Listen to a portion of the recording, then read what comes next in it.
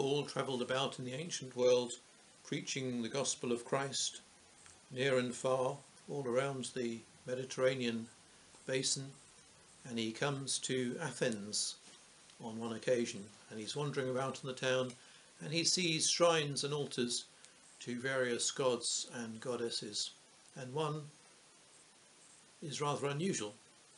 It is labelled "To the unknown God," to the God we haven't yet identified, to the expression of the divine that is probably a thing, but we don't quite know what it is and haven't recognised it and understood it.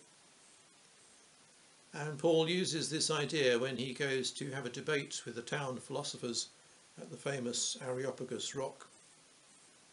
And he says, "That altar you have in the town to the unknown God, I'll tell you something. I know who it is."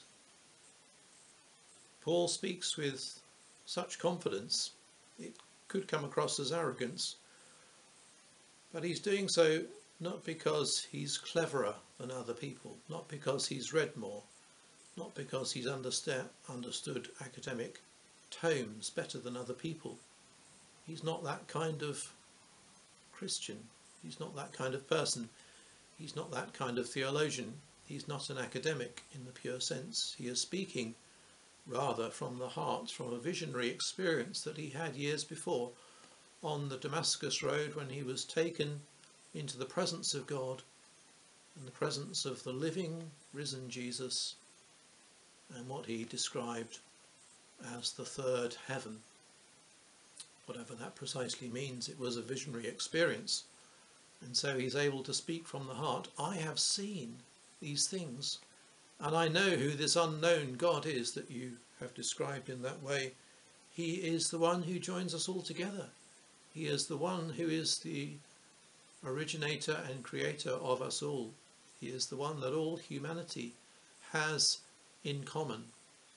And this is a marvellous idea in understanding Paul and his early Christian ministry, that he wasn't going about trying to sell religion.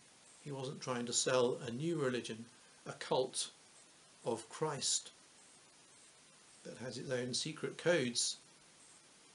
He wanted to open people's eyes to that thing that is wonderfully universal, that all humanity has in common, because we all share the same planet. The unknown God, I've seen him, says Paul.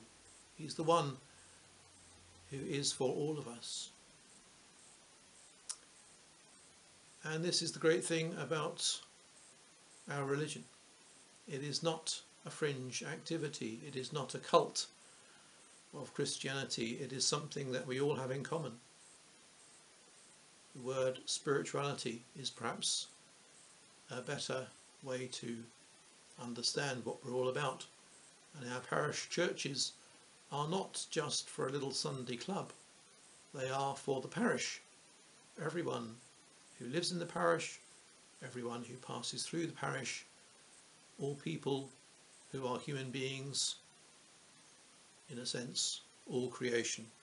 Everything that has come forth from this divine being that we are all drawing closer to.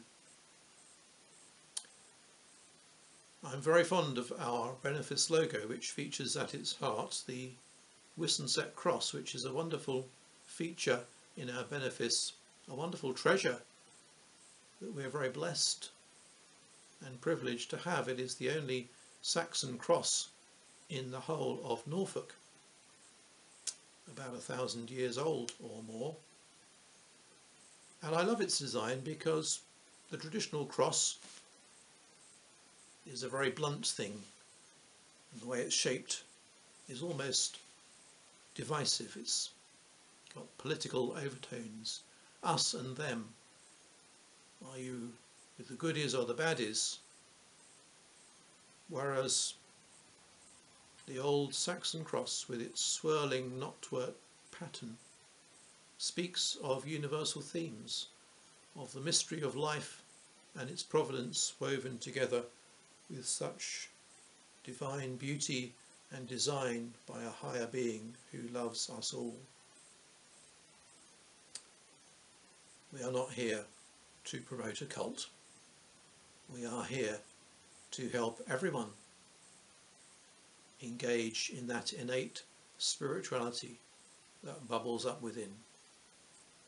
That was Paul's intent, and it is something that we can rejoice in. Our parish churches are here not just for the Sunday morning folk, not just for those who consider themselves explicitly religious or explicitly Christian, but for everyone. We are all joined together by the Maker of all.